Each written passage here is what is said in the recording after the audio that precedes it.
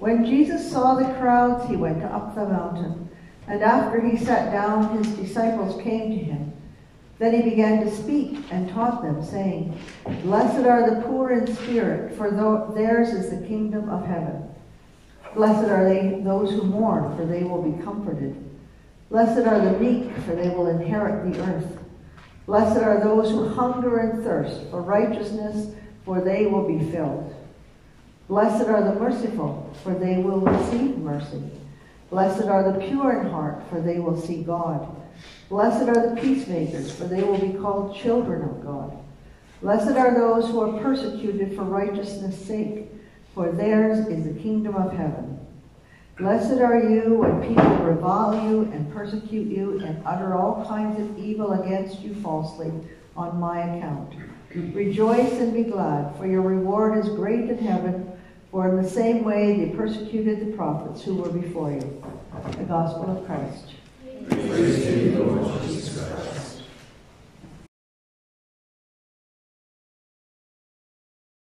Let us pray. Holy One, we thank you for the gift of your word. And as we reflect on these things, open our hearts and our minds to hear you. Amen. Please be seated.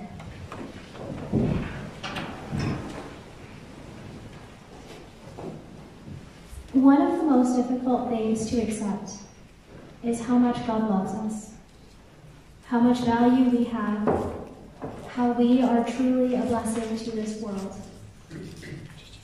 Hold this in your mind just for a minute. Can you believe this? Can you believe that God loves you, God values you, and you are a blessing? I know from my experience in talking with various people that it is easier to believe that others are valued, others are blessings, but not so easy to believe this about ourselves. We are our own harshest critics, our own worst enemies. We judge ourselves, we see our faults, and we beat ourselves up when we do the tiniest thing that we think is wrong. So when we come to All Saints' Day, we can quickly and easily acknowledge that there are saints in this world, people who have either in the past or the present been a blessing, made an impact, been people of exceptional value. We can elevate them, sanctify them, see them as perfect, almost superhuman. And as a result, we compare ourselves to them. And of course, we come out on the bottom. Our faults stand out even more when held against the amazing qualities and blessedness of the saints. However, today, Jesus is challenging all of us to see the many flaws in this way of viewing ourselves. Jesus is challenging us to see that we are blessed, that we, in a way, are saints too. This is one of the many ways we might interpret the Beatitudes, and the reason I think we hear them today. In our gospel, Jesus is standing on a mountaintop, and around him is a crowd, just regular, everyday people. Families, the rich, the poor, men, women, the sick, the outcast, diverse, imperfect people. And Jesus begins to teach about the kingdom of heaven. What Jesus does is meet people where they are. He doesn't demand anything from them, doesn't say that to enter the kingdom of heaven, they must change anything about themselves, do this or that great and amazing act. Instead, he presents the Beatitudes, phrases aimed at showing each person present how blessed they are in their current state in which they find themselves, thereby demonstrating that they each have a place in the kingdom of heaven. So Jesus begins, "Blessed are the poor in spirit." This is a reference not to the economically poor, but to those who recognize their dependence on others. They are not rich in that they are able to make it through life alone. They're poor. They are dependent and need others for survival.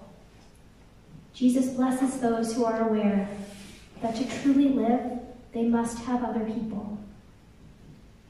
Blessed are the meek. This is not people who are quiet and mousy, but in the Greek, the term means someone who has authority and power, and who is willing to give all of that up to learn from those around them who have less. Jesus blesses those who get down from their high horses, recognizing their own privilege, giving this up, and sharing what they have with others. Blessed are those who mourn. Everyone mourns for those they love who have left their lives. But mourning is also how one feels when they recognize the injustice and atrocities in the world that just don't seem to change.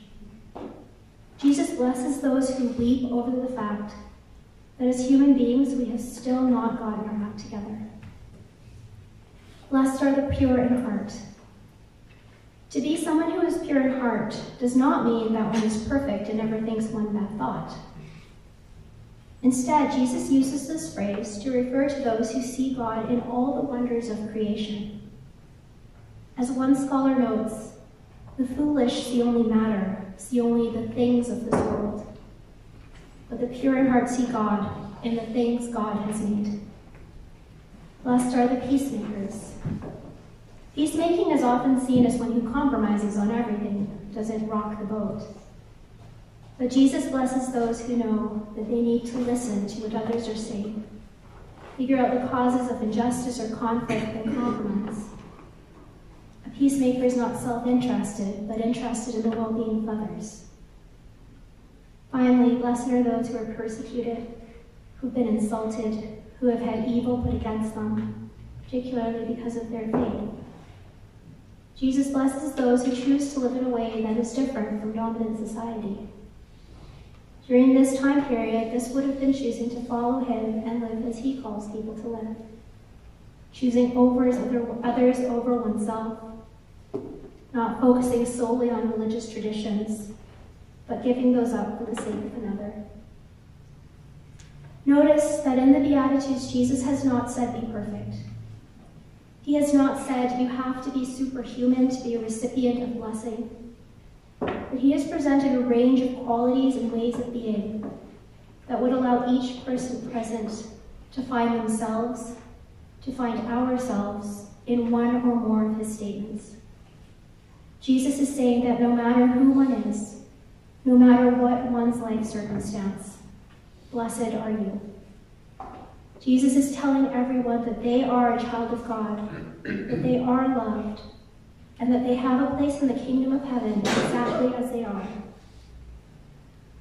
Although we look to the saints as the truly blessed people, those we need to uphold because of their awesomeness, they were regular human beings, flawed as all of us are.